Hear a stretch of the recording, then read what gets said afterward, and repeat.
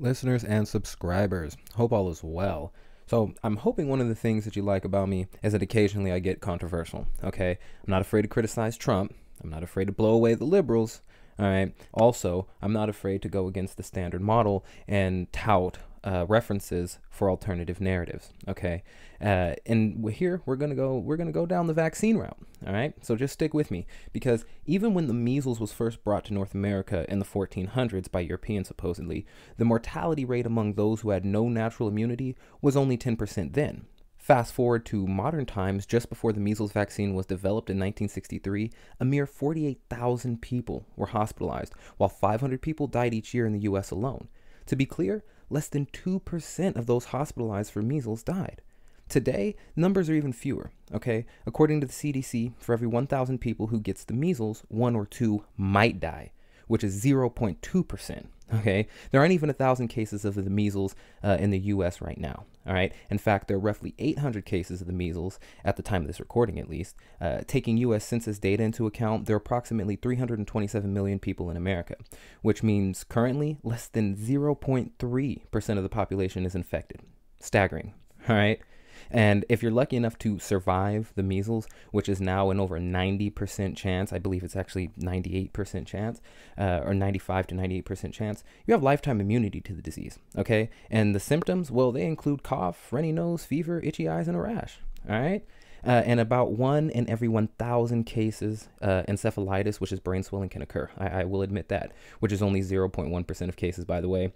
However, having too many beers can cause swelling and inflammation in the brain as well. Okay, actually, if you've ever had a hangover, you've likely had mild brain swelling. And get this, you're more likely to consume alcohol than catch a case of the measles. Uh-oh.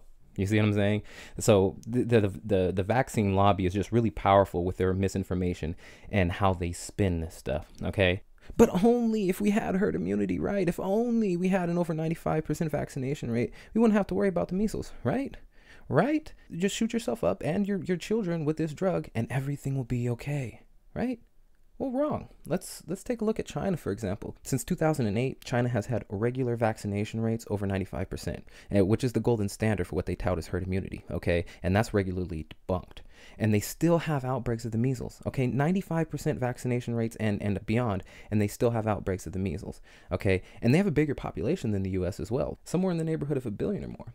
And if we're talking about the US, death from measles in the US is rare. The last death was in 2015, and before that was 12 years prior, okay? Though you can bet this is going to change. And when we do get that death here, expect it to be shouted from the rooftops, expect it to be blown up out of proportion. But I hope you remember some of the numbers here in today's video, because the precedent being set around vaccines is more dangerous than this measles outbreak. Okay, measles will continue to come and go, but the overcorrections we make now will become the legislative foundations that will carry long into the future generations, long into that, all right? They're manufacturing the consent to force something into your body for your safety, no doubt, right? But since when does a government care about your safety? I mean, come on. The US government was caught red-handed intentionally giving Guatemalan citizens STDs. They even had to apologize for it. So do you think they're above something of the ilk on the vaccine topic here in the United States? And get this, even if you get the measles vaccine, you can still get the measles. That's about a 7% chance, which, by the way, in the US is higher than your chance of dying from the measles if you contracted it. So it makes you wonder if this is really about safety. If they can force a cocktail of chemicals into you and your child for pick your reason, isn't it only a matter of time before they can force the chip or the mark of the beast? I mean, why not? It's for our safety. You know, I hope we don't have short memories. I hope we didn't forget what happened in New York, where they were posting fines up to $1,000, even misdemeanors if you didn't have vaccines, so you could potentially go to jail. So jail time, fines of $1,000 for not having vaccines, and they're poised to take that model all across the states, not just in New York, okay, not just in California, and they're posed to expand that. And I mean, look at the rhetoric that we're seeing, right? The New Yorker may have exposed public to measles in Tucson, okay? Health officials warn of possible measles exposure at Tucson Airport, okay? Because what they've talked about is that these outbreaks have been tied into international travel. So if you don't think we're going to see travel restrictions tied into this, and we already saw what happened after 9/11 with the real IDs, and essentially you have to have a stamp on your card that says I can travel. You bring your passport with you. And we're talking about travel restrictions, and just like the biometric entry exit visa tracking system that's going to be expanded on Trump's wall, it's going to be meant to encompass people like us. That's what this is for. That's what these systems are out there for. I mean, that's how they manufacture our consent. So the laws are already in place once things go nuclear, okay? Once things go totalitarian and they flip the switch, all the laws that are there to, take away our rights and freedoms, right? The martial law scenarios, all the executive orders that become available to a president after a declaration of certain emergencies, which can be arbitrary. That's what we're going to see. We're going to see this.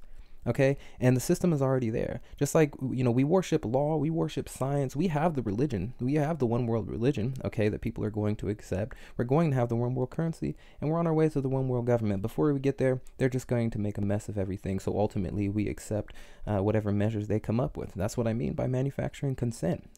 Anyway, before this one gets away from me, I'm going to sign off. California Carter, talk to you later.